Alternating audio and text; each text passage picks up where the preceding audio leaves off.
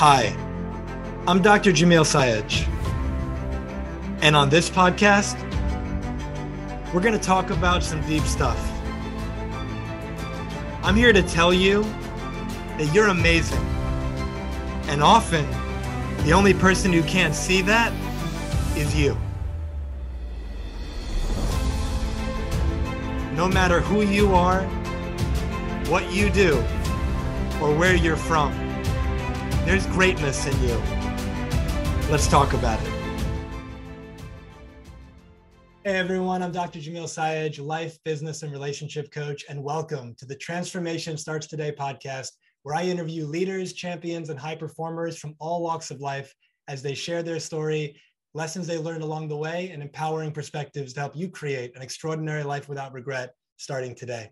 Today, we have with us a man who knows what it means to bet on himself, to go after and get what he wants, and a friend of mine, Michael Ketchen.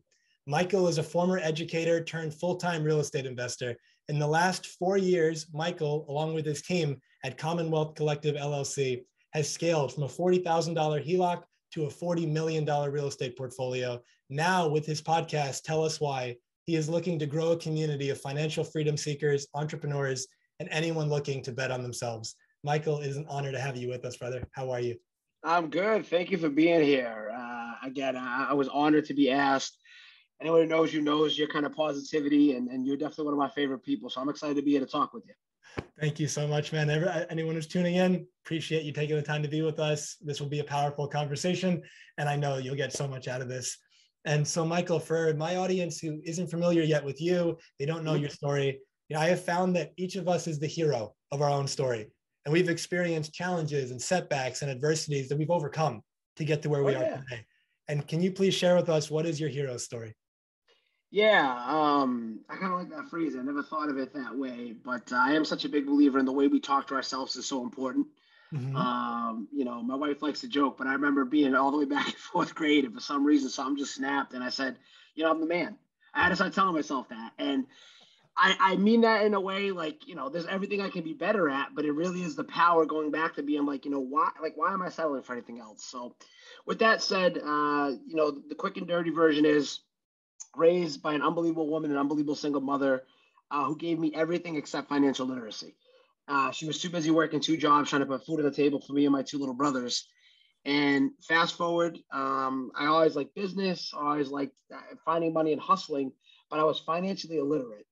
Then I met my wife, far and away the most impactful person I've ever met.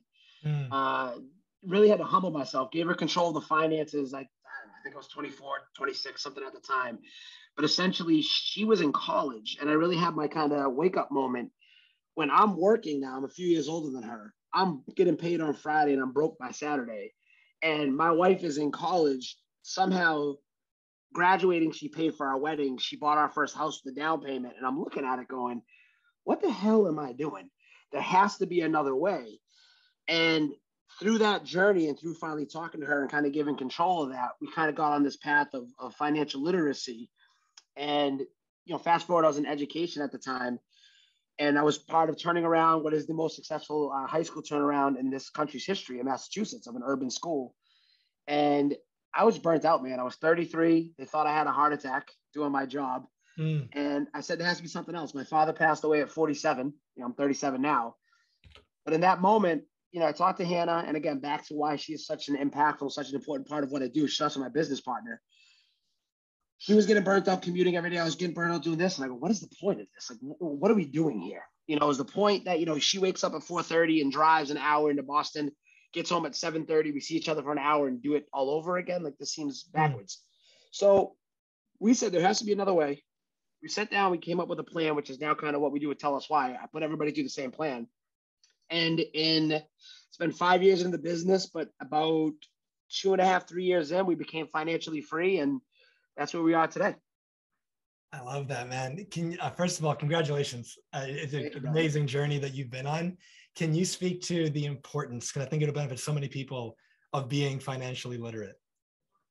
Yeah. And you know what? I even go a step further. We're trying to coin this. I'm not financial literate anymore. We want financial comprehension. I think we really need to change the narrative around this. And why I say that and why I'm such a big believer in this, financial literacy is being able to read. Financial comprehension is being able to understand. Okay. So the biggest, if you look at most of the majority of the issues, in my opinion, is most things in this country can be tied, in this world really, can be tied back to the money and the monetary system and how it works. And those that understand it and those that don't. Yeah. And I go so far to speak to this where I believe that the game is rigged, but it's not rigged in the way they like us to think it's rigged. It's rigged in the way that somehow people have been fooled into accepting they're only worth what they've been told they're worth.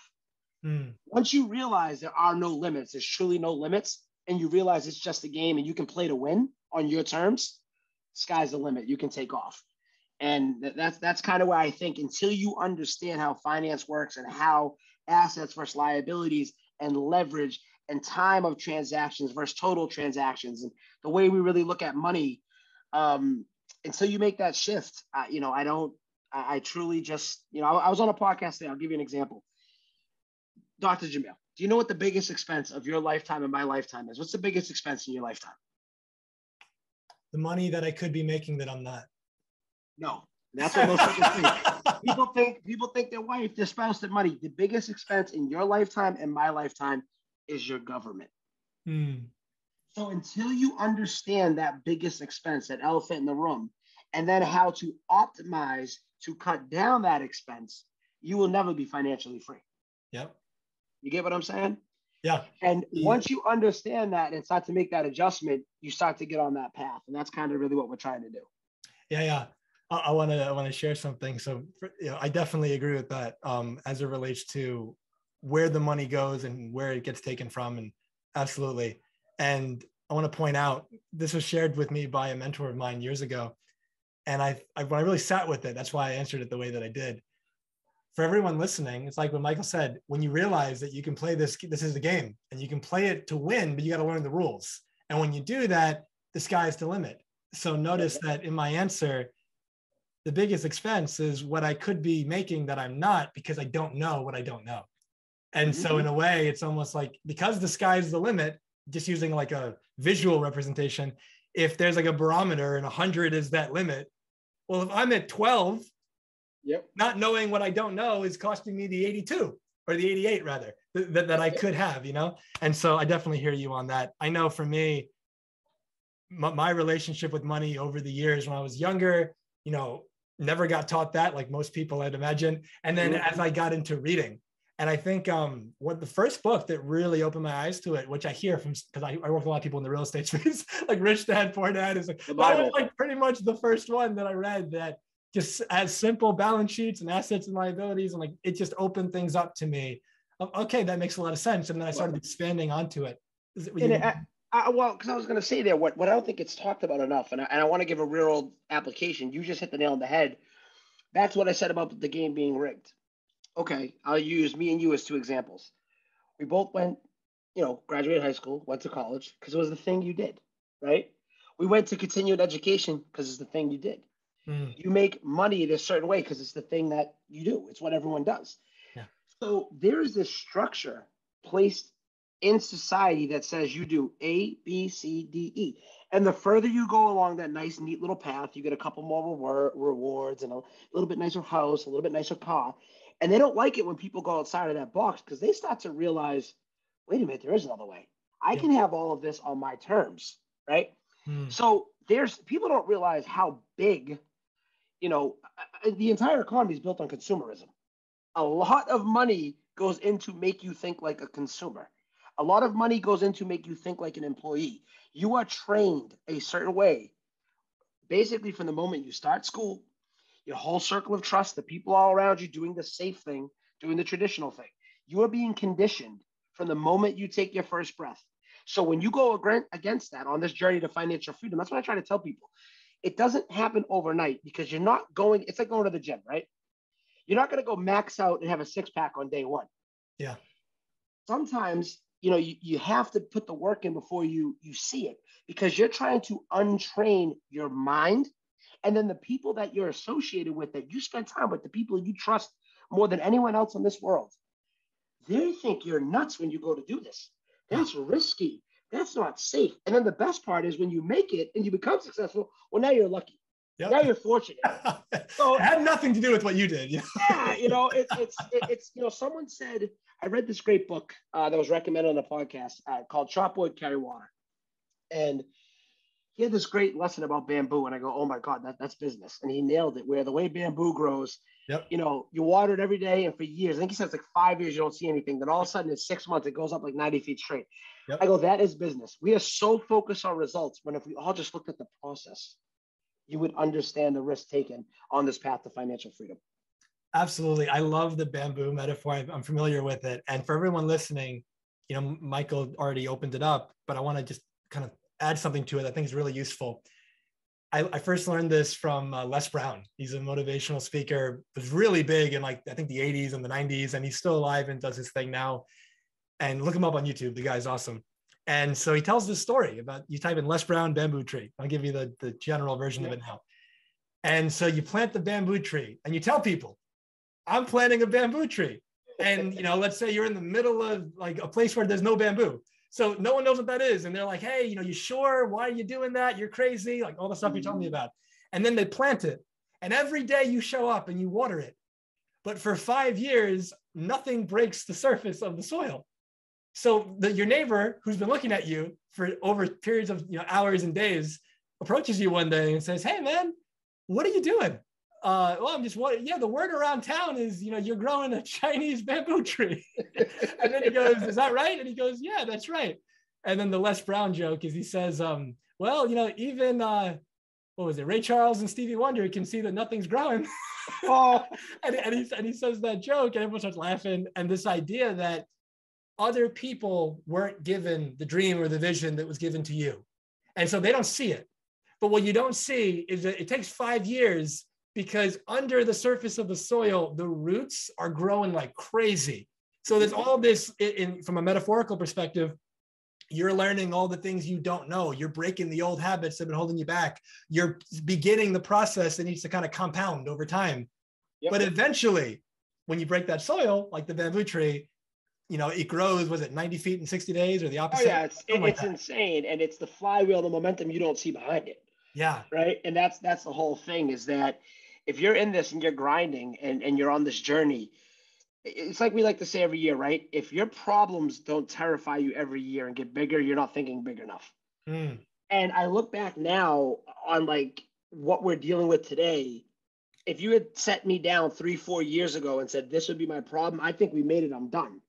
But that fire inside, right? That fire inside continues to burn. The why, right? My podcast Tell Us Why. We talked about that. Why is going to change over time. But once it gives you that target to aim at, I do think you have to be obsessed. We talked about this. I think that's going to be in your DNA. I find that more successful people I get around, we're all obsessed to varying degrees. Some of us are a little nuttier than the others.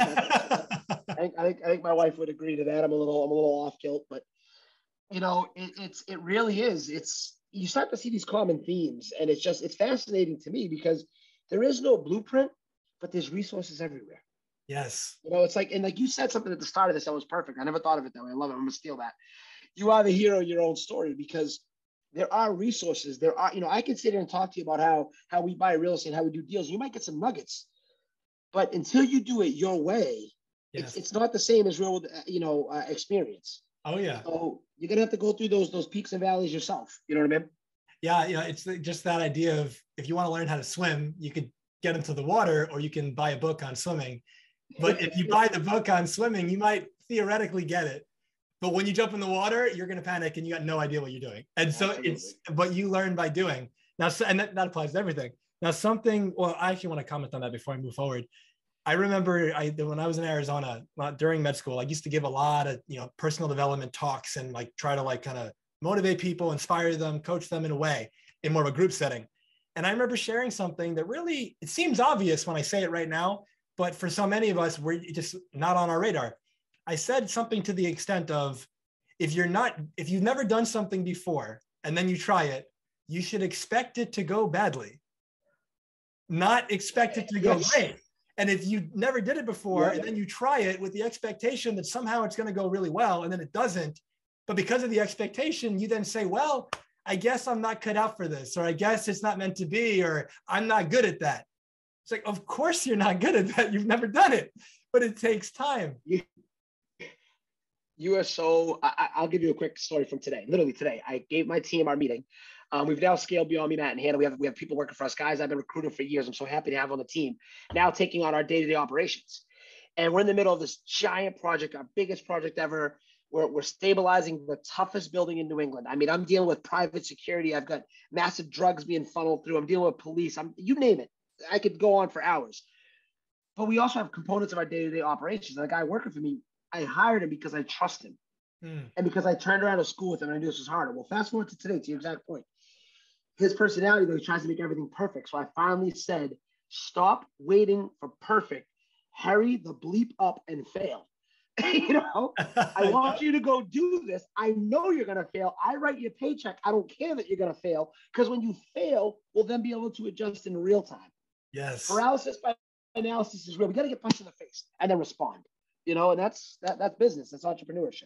Absolutely. And for everyone listening, a lot of people listening, are business owners, entrepreneurs, business professionals. And at the same time, even if that person isn't, the perspective of failure isn't the problem or to be avoided. Failure is how you get to success. But also keep in mind that I said this on a different podcast, possibly one of my own, or one of them I was on, it's been a lot of them. But this idea of, keep in mind also that failure is a concept. Failure doesn't exist. You fail when you declare that you failed. At the end of the day, it's like I like to use the scientist experiment perspective of, I'm going to try something with the intention of what I want to have happen. And depending on, we'll see how it goes. And if it doesn't work out because there's a lot I didn't know, I didn't do it right, whatever the case is, it's like, oh, new data, feedback, and then learn from it and then do it better again. When you treat it like an experiment, you're willing to consistently try and give effort and do it again and again and again. And that's the recipe to get where you want to be. But if you come from that space of, oh no, if I fail, then you make a story up. I'm going to get fired. They're not going to like me. I'm not going to be loved. People are going to laugh at me. Well, whatever thing you make up, I won't be successful in the eyes of other people. That thought is going to prevent you and put a cap on that level of success you'll experience in your life because you're not willing to try. You just said something so impactful that it ties to culture, it ties to norms. Again, it ties to the way we talk to ourselves. Elon Musk came out a couple months ago with a quote. I'm trying to get it framed in a picture. I'm trying to find the right way because I want to hammer this point home to my team at nauseum. Elon Musk said, try to do your 10-year plan in 6 months. Yes, you're going to fail, but you're going to be a hell of a lot closer to your 10-year goal than had you not. This is the richest, wealthiest man in the world. He just gave you the blueprint. If you cannot see the forest through the trees, and this goes back to the mindset shift, right? We talked about Rich Dad Poor Dad and that circle of influence and why it's so important. I love to tell the story. Rich Dad Poor Dad came to me, actually, at 21 years old. I graduated. I just started being a teacher. A buddy of mine gave it to me on audio, CDs back in the day. This is 2007. Yeah. And I said, I don't really understand it, but I mean, it seems good. And everybody in my circle of influence at that time, oh, this is a scam. Oh, this doesn't work. Oh, you have to play it safe. What about your degree?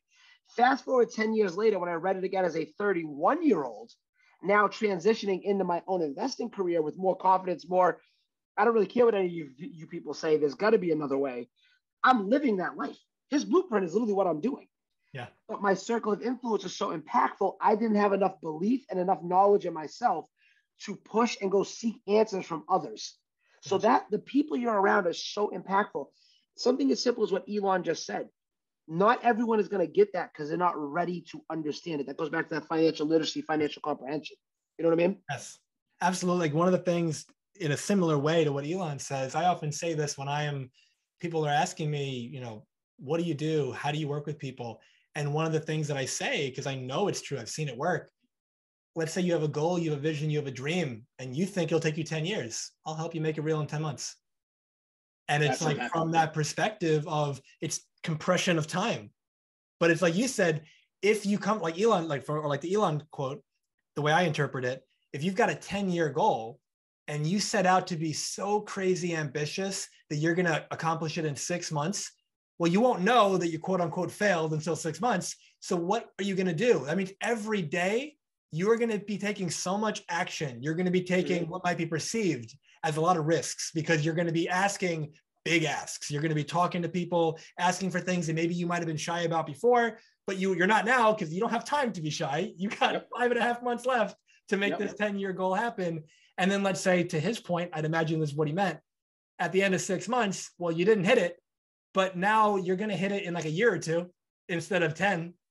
Absolutely. And then you just hit the nail on the head. And now imagine doing that 3 or 4 times over your lifetime. The compounding return.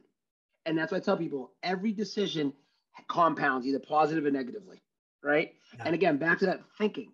Once you start thinking that way and realizing it's a game, you start realizing there's an ROI, a return of investment on everything, right?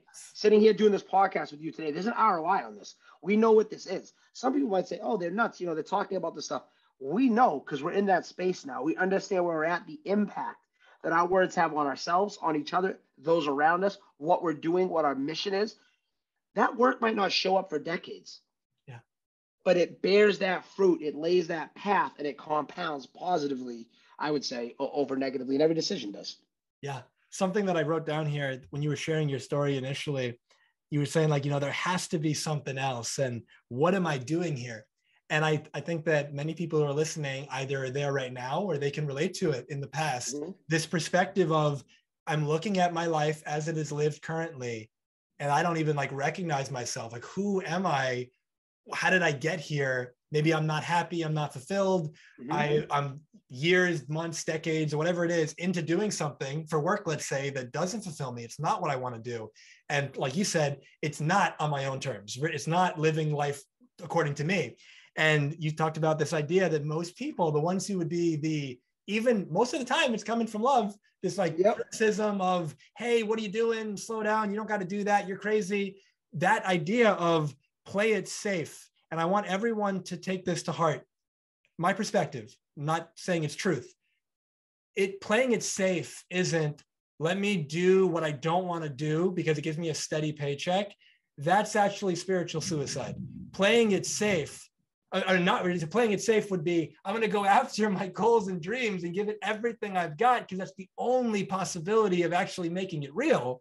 And then if for whatever reason I try that and it doesn't work, I can shift it and do it again. But if then I want to go and work somewhere, okay, I'll do that. Nothing wrong with being an employee somewhere. If somebody wants to do that, beautiful.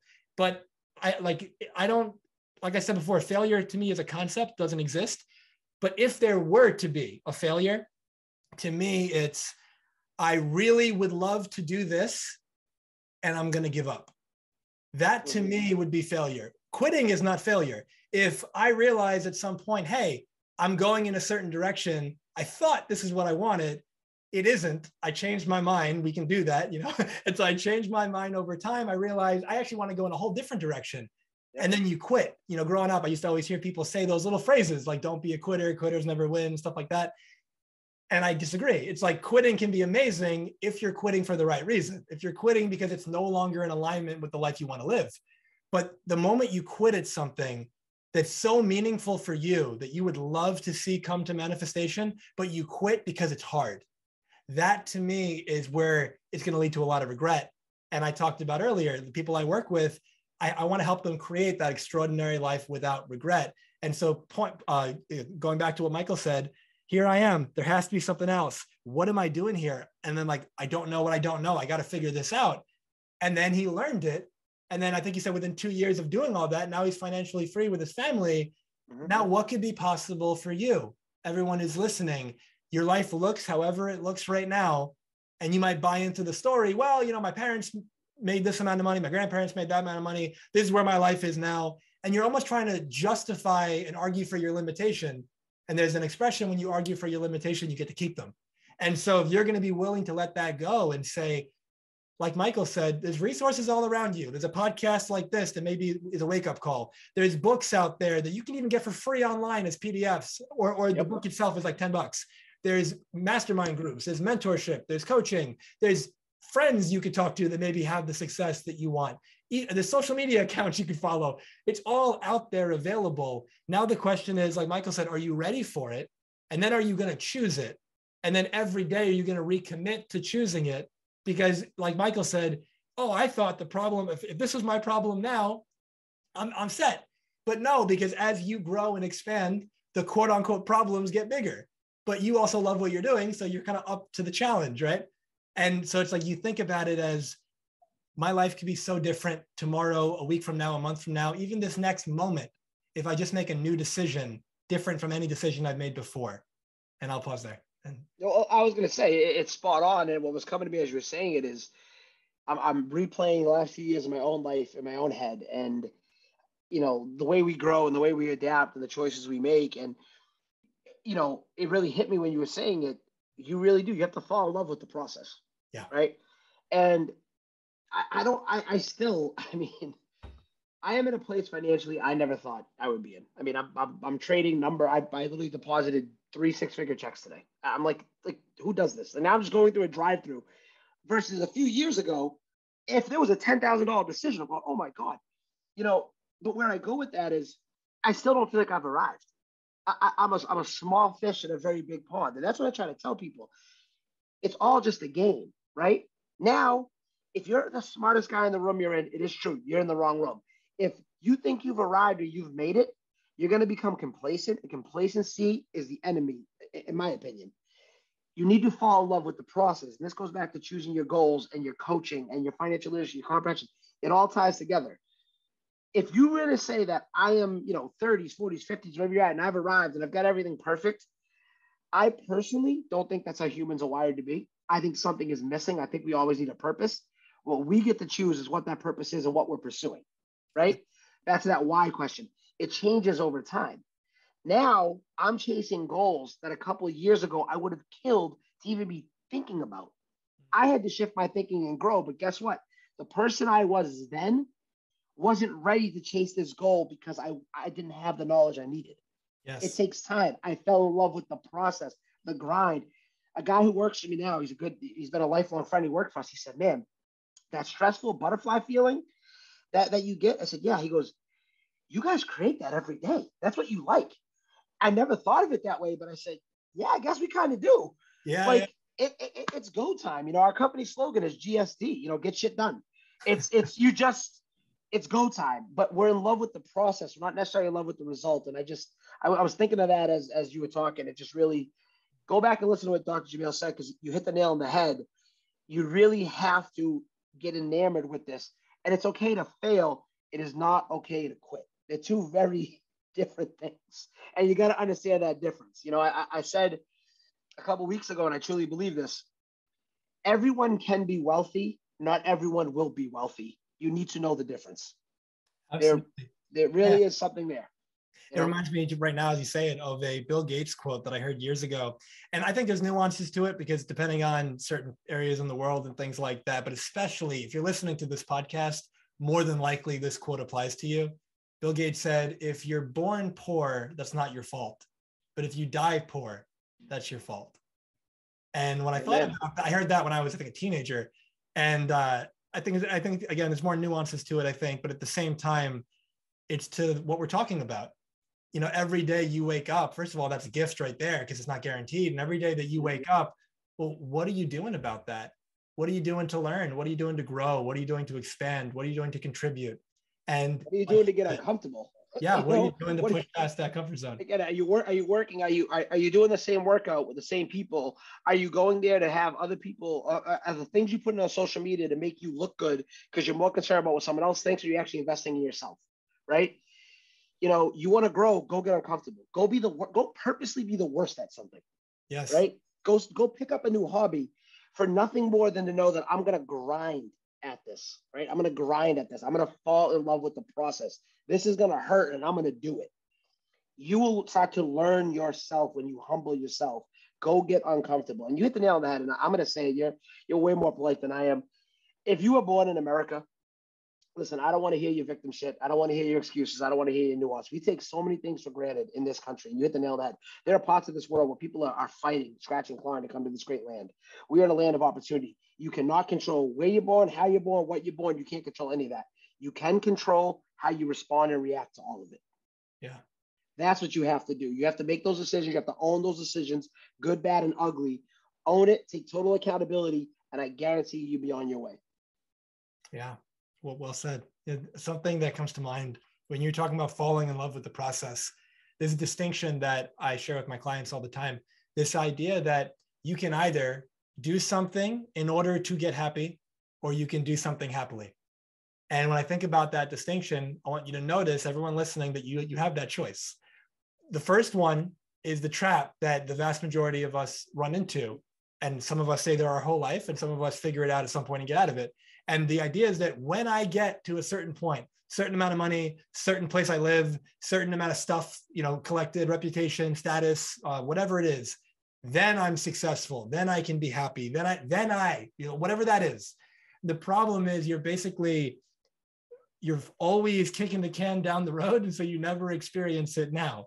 And so the whole time on your journey, it's, I'm not there yet. I'm not there yet. I'm not there yet. There's never, because you're not loving the process, it's all about the outcome. And then if and when you do get to the outcome, because you kind of spent so much time, at some point, the shine of it, the luster wears off. And then you go, well, maybe I got to set a new goal. And then you repeat that process, and then you wonder why you're not happy. But the flip side, I'm going to do what I do happily. So if I'm at A and B is, let's say, the goal, and I go, okay, I love that. I want to do that. So first of all, the direction is in the right. I'm doing it for me, not for anybody else. I love that.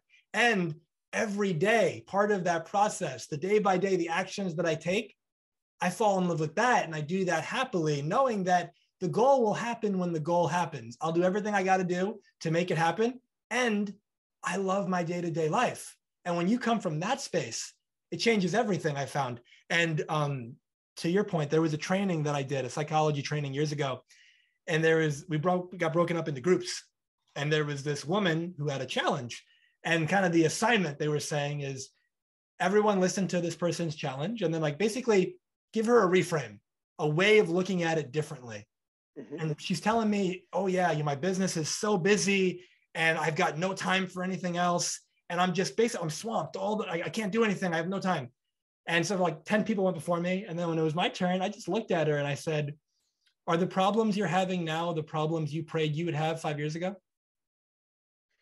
And she looked at me, the jaw dropped, the eyes opened up, and she just said, oh my God.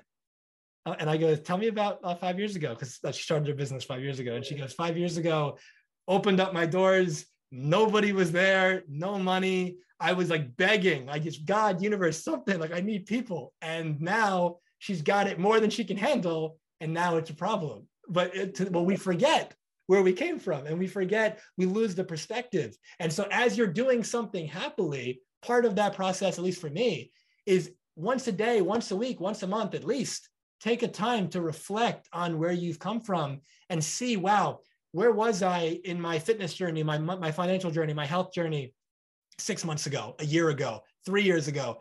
Because right now you might be telling yourself some sob story, you're feeling bad about where you're at, but then you look back and you go, hold on a second. I have 400% growth over a year or two, and yet I'm putting myself down right now. And it's not going to be any different a year or two from now. You're going to grow it consistently. So when you do that, you remember where you came from, you keep the perspective in check.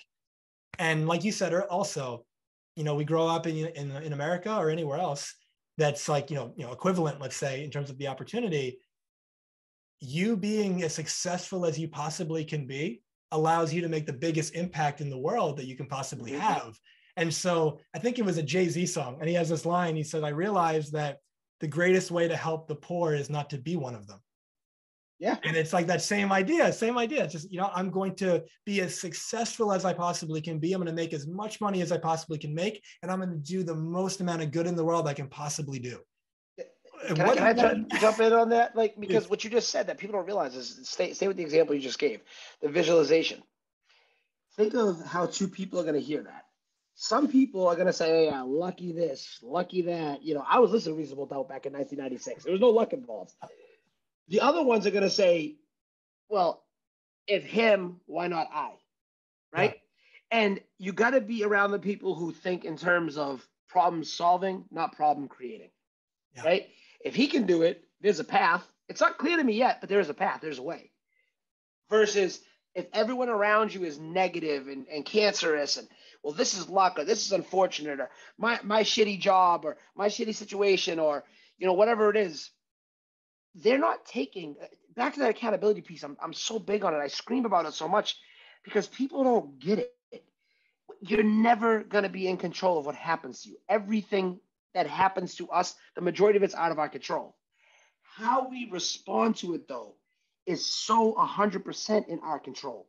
You have to make that shift. I truly, truly believe that before anything else.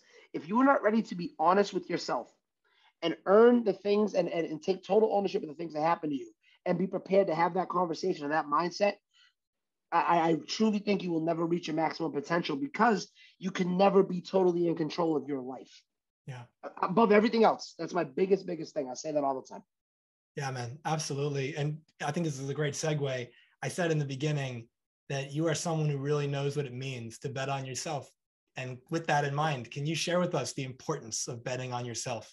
Absolutely. I mean, back to that point and that why, I mean, I'll give her another shout out. My wife, back to that whole, what is it, right? What do we want? Well, we decided to design a life that was around us. There's been times it's been very stressful over the past few years. There's been times it's crazy. But betting on yourself essentially says, I am going to figure out this game called life on my terms and do it my way. I'm going to define my own measure of success. And then I'm going to start with that goal. I'm going to work backwards and I'm going to start marching towards it every day.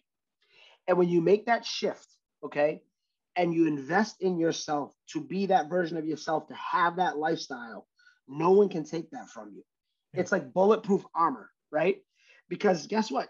The good, the bad, the ugly, like we talked about accountability, you got to earn it. Something happens to me, it's Michael Ketchen's fault now.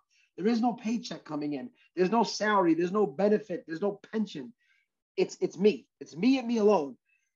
That's what it means to bet on yourself. And as scary and as terrifying as that sounds, it is the most rewarding and most fulfilling thing you will ever go through. And you said something very important earlier. We as people tend to romanticize the process after the fact. It is so easy to lose touch of reality. But when you look back, and every now and then I think we have to, that's something I think I need to do a better job of, is looking back at where we started and reminding ourselves of what it was all for, and enjoying those moments, because that's easy. And that's where I think, again, I keep giving her credit, but back to my wife, she's much better at being present. That's something I struggle with, and I think a lot of entrepreneurs do. But that's really what bet on yourself is that total lifestyle design, good and bad. You might stumble and fail. You might have adversity. You've had plenty, but you're going to own it. And guess what? When you get to live the life on your terms that they call you lucky, that's when you're winning. The minute someone calls you lucky, you're winning, because they have no idea about the journey you've been on. Absolutely. And it reminds me, there's this, I don't think it's a meme, but it's a picture that I saw years ago and I shared it on social media. And it just came to mind when you said that. There was a guy, and it's a cartoon. He's on stage. And the way the picture is drawn, just to give everyone the visual, imagine a photo where the right side is like the audience, the middle is the stage he's on, and there's like a staircase going down that he had to walk up to get to the stage. And he's juggling plates on the stage. And he's got like 10 of them. And everyone's like looking at him with their eyes open, like, wow, he's so amazing. But when you see the staircase, which they don't see, but it's like 1,000 broken plates along the way. No one sees your journey. And that's a good point too. I think given the world we live in now, especially with social media, it's really easy, especially for entrepreneurs, people that it's all on you and you're trying to figure it out. It's easy to start, but everyone does this, not just entrepreneurs. This idea of comparison, and we compare ourselves to others based on what we see on social media or ads that we see or whatever it is like that. And I think that it's so easy to lose track of the reality of the situation, because most of the time what you're seeing is not real. Like, it's so edited and polished and blatant lies and things like that, to the point where you go, well, my life sucks. Like, look at that person. But they've got their challenges, they've got their hardships, and people don't talk about that in general on social media. They usually just post the highlight reel. And if you're looking at your behind the scenes and you're comparing it to the highlight reel of somebody else, you're going to feel inferior. But I often tell people, and I strive to do this in my own life, I compare myself with only myself, and I celebrate everyone else's success. And the reason is because when I was younger, there was this mindset, which now I think is a fairly toxic mindset, that I'm glad is no longer present. And many of the listeners maybe experienced this at one time in their life, or even now. This thought of, if somebody else is winning, that somehow that means you lose, or somehow that means that if they get more, there's less for you. And so, especially if it's like a friend or it's someone that you you know, and you just care about them, and you see them succeeding. Especially it's hard when it's something that you are not succeeding at, that you want to succeed at, and you look at it and you go, I don't get it. Like, why isn't it working for me? If we come from more of the jealousy where it's like, I don't want them to have that, that I think is the toxic side of it. But when you can shift out of that, and now it comes from, wow, first of all, congratulations to you, because I can only imagine, assuming I don't already know, the level of work and effort you put into making that happen, and all like the iterations that you had to go through to make it work, all the blood, sweat, tears that went into it. But just on top of that, you overcame so many of the challenges, so many of the odds to make this happen. I don't know what you went through, and your success represents the possibility of what I can do. And so when I now get inspired by other people's success, and I go, wow, Michael deposited 3 6-figure checks. I didn't do that. That would have been really cool. And I say, okay, like, what could I do using like that story coupled with like the Elon Musk quote? What can I do in the next 6 months to get some 6-figure checks coming in? And now it's like awesome for him. I know he'll do good in the world with that, good for his family, good for all this stuff. And I can celebrate that with him.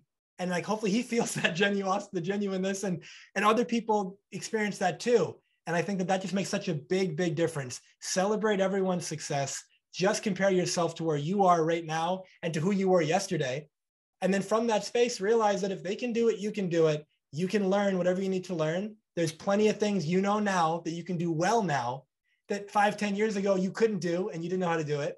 And now you realize, oh, the future is the same way. What skills am I lacking to get to where I want to be? How do I go learn them? Who do I hire? What book do I read? What video do I watch? What community do I surround myself with? And day by day, get a little bit better and a little bit better. And then surround yourself with people that say you can do it. People, I remember hearing Grant Cardone, big real estate guy, author, all that kind of stuff. And he had this great little video. He's like, if you are near Warren Buffett, you know, one of the richest people in the world, I think he's worth around 100 billion. And let's say if you said to Warren Buffett, you know, Warren, I'm thinking about like, I want to make $1 million this year. And the way Grant Cardone said it is Warren Buffett would look at you and be like, do it, man. Like, go ahead. Like because to him, 100 billion, $1 million is nothing. But if you're around people that are thinking a lot smaller and you say, I'm thinking about making $1 million this year, if they don't believe that they can do that, they typically project that out and they start trying to pull you down. And usually it's unconscious. It's not even malicious. They're doing it and it's like they're pulling you down by causing self-doubt. Or trying to plant seeds, rather. You can't cause projecting. Exactly. Yeah. And to your point, to jump in there, the thing I tell people this all the time, the thing that's been fascinating to me over the years as I continue to network and get around more and more financially successful people, because success comes in a lot of forms, but you know, for the sake of this conversation, let's talk financial, because I think that's a whole separate issue. Sometimes time freedom and all that stuff. But on terms of finance, I never continue to be amazed at how it's so different than what people, like when I grew up as a poor inner city kid, when I determined to be success and what I thought money acted like and behaved like, these are the most open, humble, coach me up, make me better, add value, willing to help type of individuals. And the way we project wealth, again, back to that system, the way you're programmed to think. Why do we think wealth is bad? Why do we think of the Scrooge McDucks of the world of villains? Why do we project this on society so much? Why is that? No one ever stops and goes, you know, I don't know. I mean, there was a 1% before Elon Musk. He's just the latest guy, man. There was 1% before Jeff Bezos.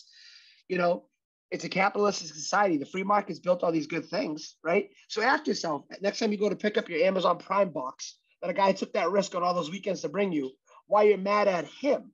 Who is making you mad? And then take a step back and realize the way the game is being played. Who told you can't be Jeff Bezos?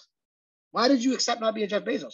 If you want to grind and not see your family or friends for a decade straight, if you want to take on all those risks, if you want to move in and live in a garage and bet on yourself completely and enamor yourself and build that life, I guarantee you can do it. Do you want to do it? Do you want to go to the deep water? You probably don't.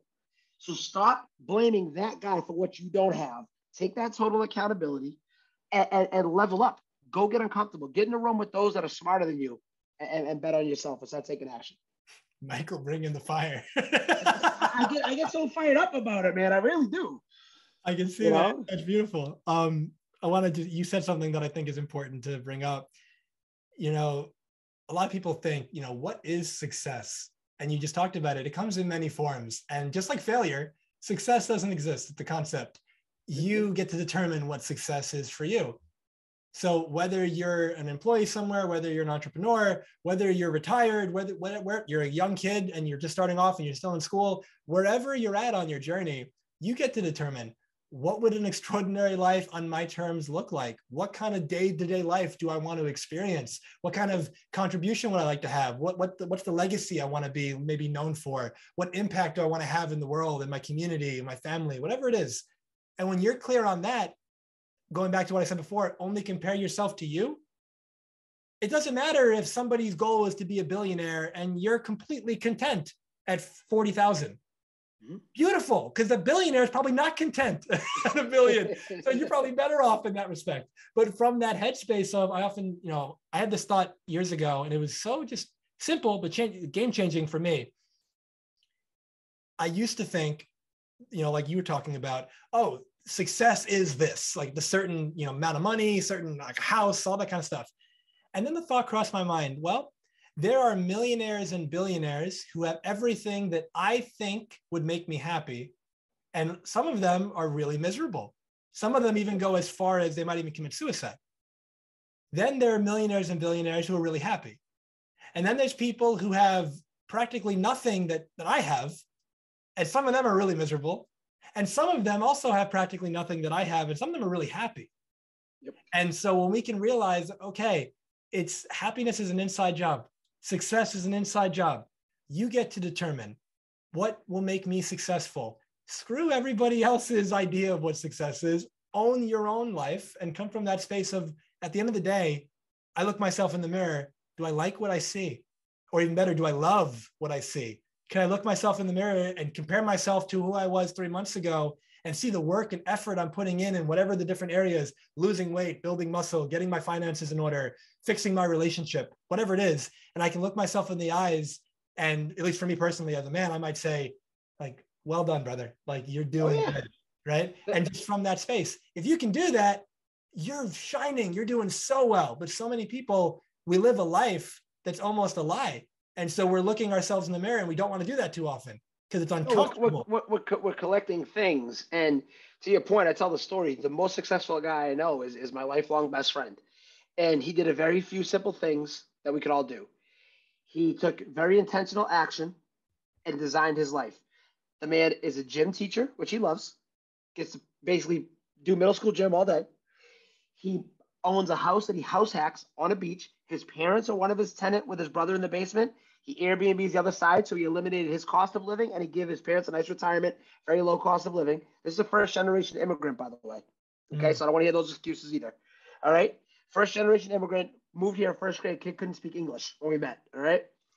Then lives on the beach, walks his dog with his beautiful wife every day.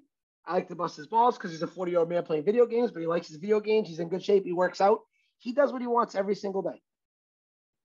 I have been in the room with people worth hundreds of millions of dollars. They are no more happy and no more successful than what I deem my buddy to be. Because he was intentionally taking action. Both people are intentionally taking action. Both people are owning their choices. Both people are designing their lives. Yes. Success is what you define it, and then if you go achieve it.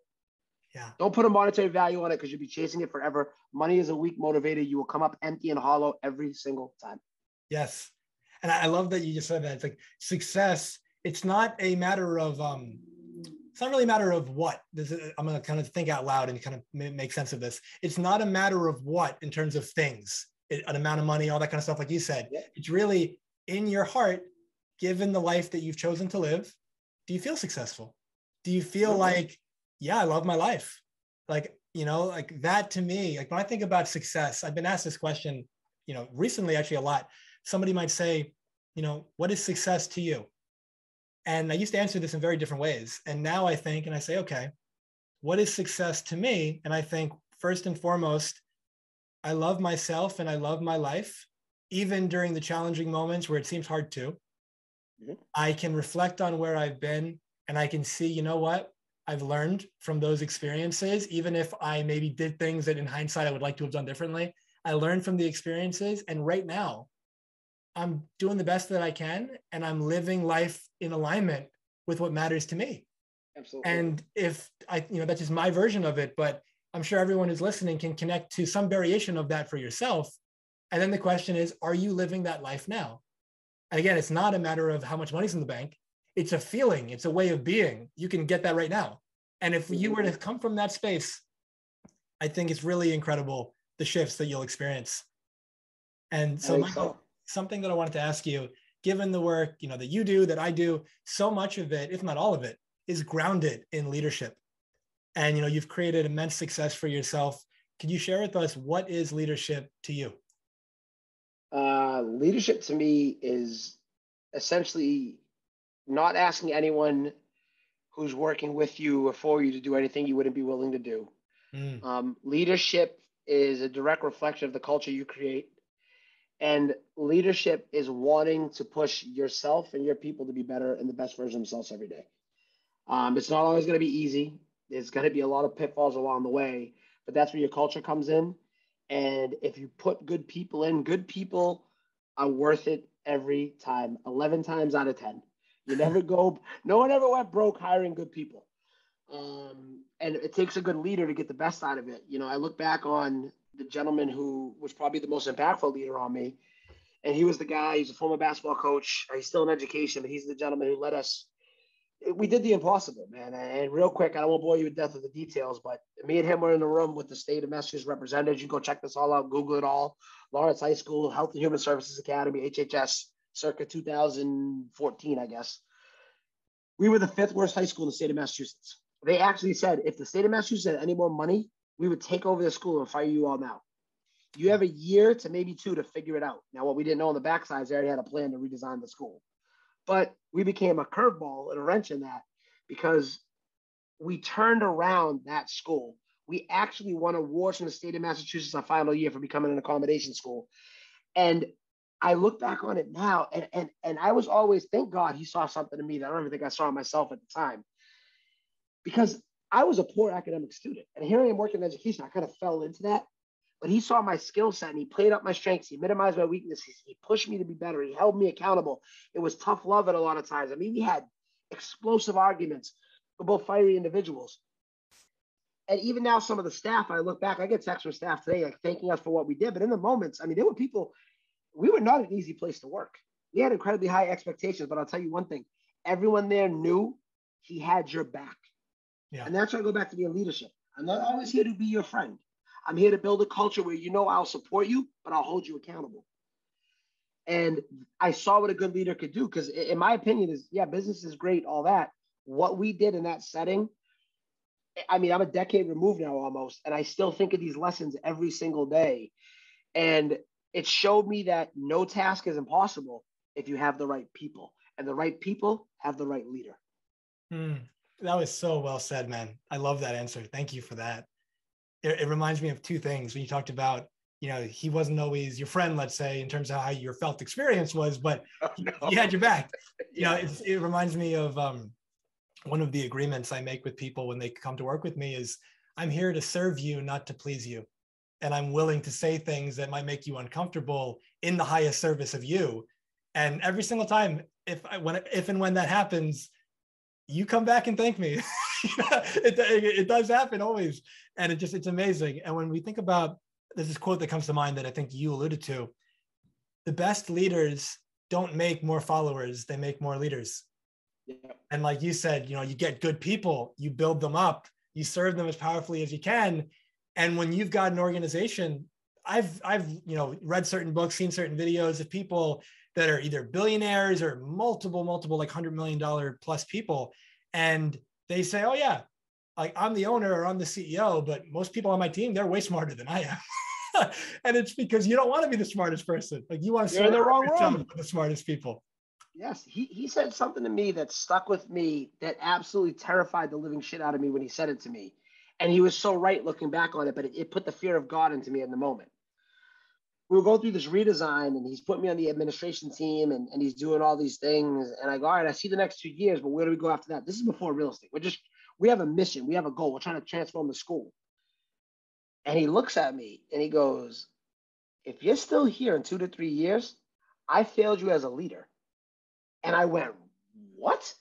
I'm thinking, dude, you're going to fire me? Like, I thought we had again, back to these pivotal moments that, it's funny, I've never even shared that story out loud now that I think about it.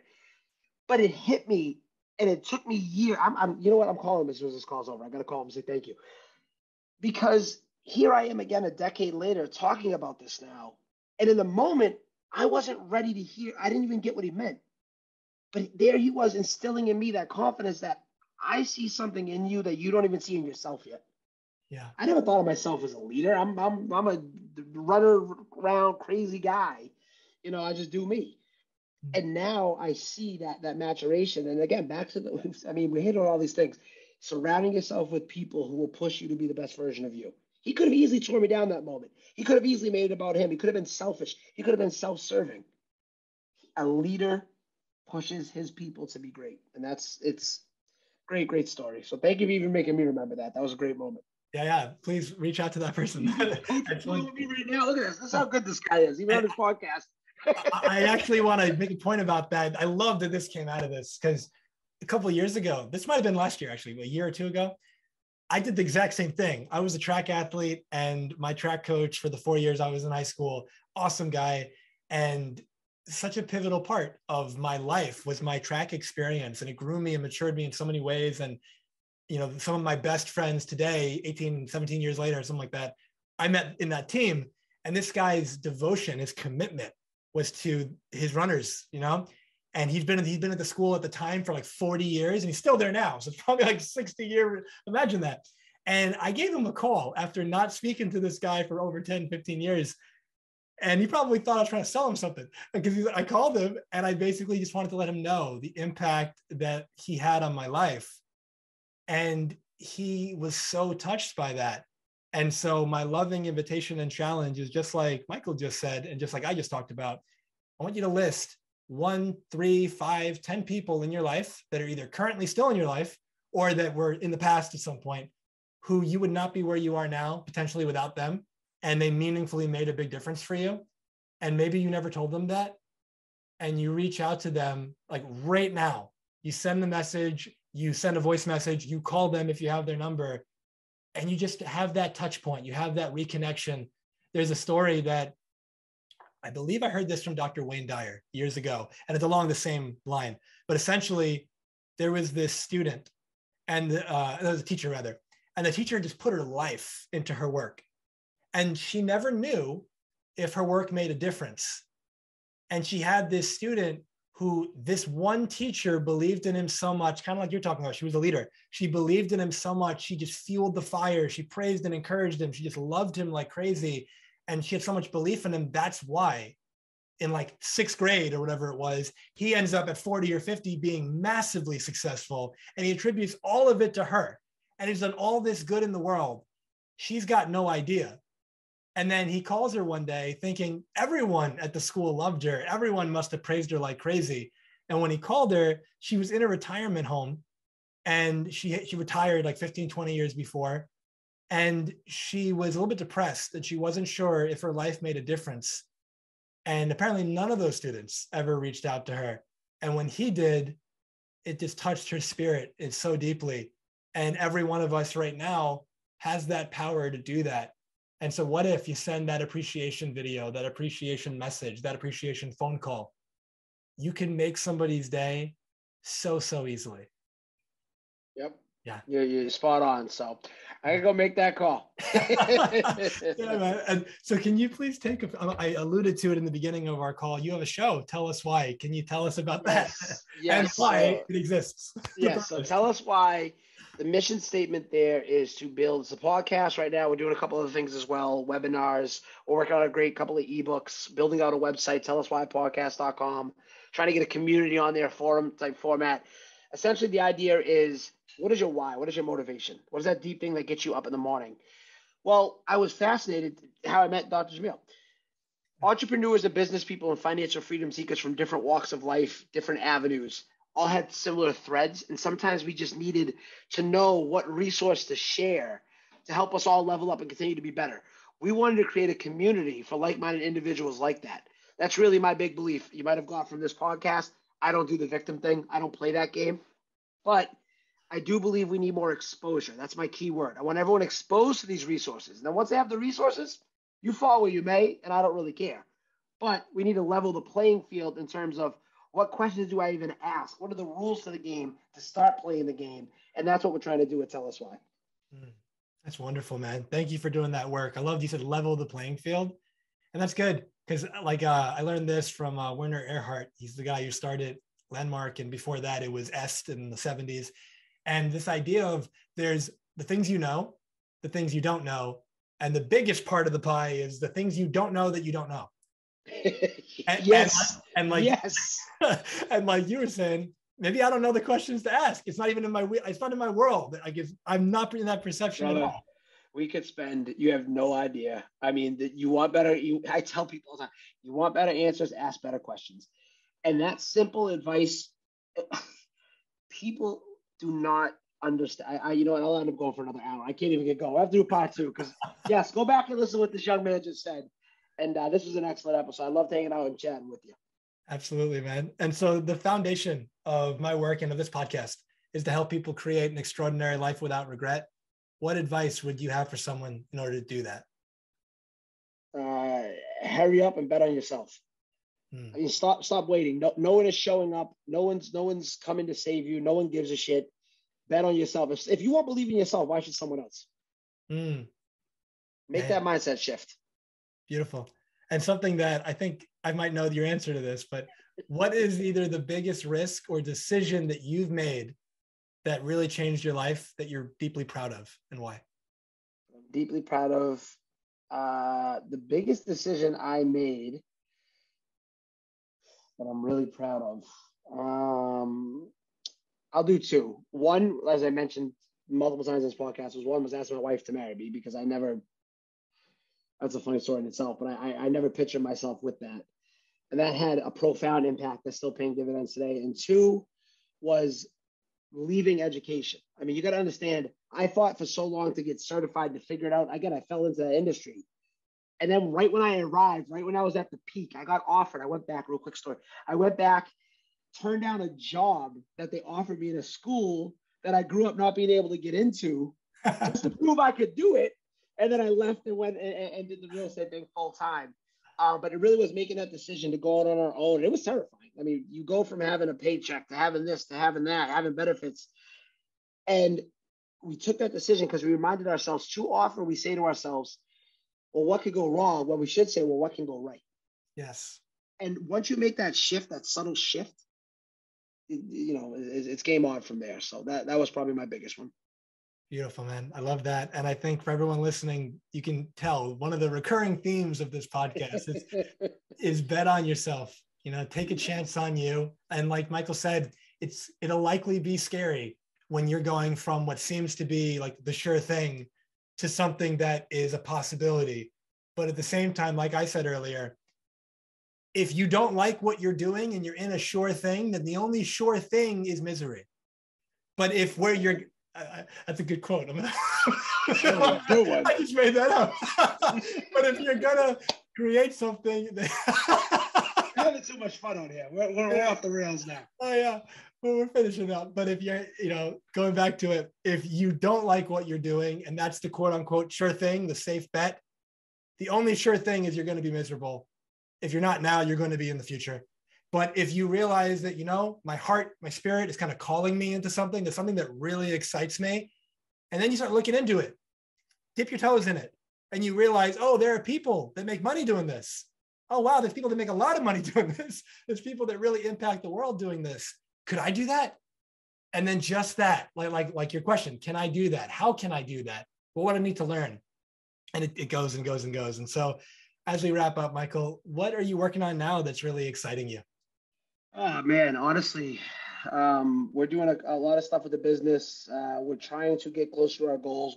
Our next big goal is when I was 40, I wanted to take a step back from the day-to-day of what we're doing now, to continue to do more giving back, more Tell Us Why stuff. So we're ambitiously every day trying to work towards that, building up the team, building up the processes, building up the portfolio to allow that. As I mentioned, I'm also just trying to be a better husband, a better person. It's very hard to be present every moment. It's something we struggle with. I'm not great at it. I give myself a D. At least I'm up from an F. And trying to get to a C by the end of the year. Check in with me and my wife in a few months. We'll see where we're at. Yeah, we're up from an F plus, right? Yeah, exactly. Exactly. And so for our listeners, if somebody's wanting to connect with you, if they're wanting to, I'm not sure if people can work with you in real estate or some variation of that, what's the best way to connect with you? Absolutely. Check us out on our Instagram at tellus_, or my own personal Instagram is mketchen, Ketchen. Shoot me a message. It takes me a little while to get back. I get a lot of inquiries every day, but I'm always happy. I respond to every one of them. It just might take me a bit, but I love talking this stuff, as you can tell. I'm always happy to give a hand, and happy to talk business or financial freedom, anything it might be. Fantastic, man. I'll have the links to the show in the show notes of everything Michael just said, and I definitely want to take you up on that part too, because I think we can keep this going. Oh my God, you kidding me? The two of us? We'll be in trouble for hours. Oh yeah. And so for everyone listening, if you enjoyed this conversation, first and foremost, I strongly encourage you, go through it again. One of my mentors says, once for information, twice for transformation. And I love that. And from that space, Michael shared so many nuggets of wisdom that can change the whole perspective that you have right now on your life. And if any aspect of it landed, to me, that's the proof that you should go back and do it again. And so go back, listen to it, and then apply. If you don't apply, nothing's going to change. And please as well, if this resonated, share it. Share it with someone that you believe it can serve. Share it on social media. Leave a review, whether it's on Apple or Spotify or a YouTube comment or whatever it is you're going to do. That would really mean the world. Michael, is there anything you'd like to say before we close? I just want everyone to really bet on themselves. That's it. It's all I want. A perfect world. Just do it. Wonderful, man. Me as well. As I said in the beginning, my life's work is to help leaders, champions, and high performers create an extraordinary life without regret. If you're going through a challenge right now, going through a problem, or like I said earlier, if there's a goal, a vision, a dream that you have, you're working towards it, and you want to get there faster, I'd love to have a conversation with you. You can book that at my website, jamilsayed.com. And if you're looking for new content, whether it's other podcast episode or any of the, I think 700 or 800 posts at this point that have been put out over the last 6 years, videos and all that kind of stuff, you can find it on Instagram at Dr. Jamil Sayed, which is DR and then my name, and Facebook and LinkedIn is just Jamil Sayed. Thank you all so much again for the time, the energy, the attention, your presence. Michael, again, thank you so much for being with us. It was such an honor to have you. I had a lot of fun in our conversation. So if anything, you benefited my life. And so hopefully others as well. And again, the name of this podcast is Transformation Starts Today. And I called it that because what I have found is that most people's favorite day to change their life is tomorrow. And that's why they stay stuck, because tomorrow never comes. Apply, apply, apply. Ask yourself, what would my future self thank me for? Go do that and create a meaningful rest of your day. Take care. Wow. Thank you, brother. Thank you for being with us today. If this conversation served you, it would mean a lot if you left a review and shared this with anyone who may benefit. An extraordinary life without regret is available to you now. Choose it. It's your time.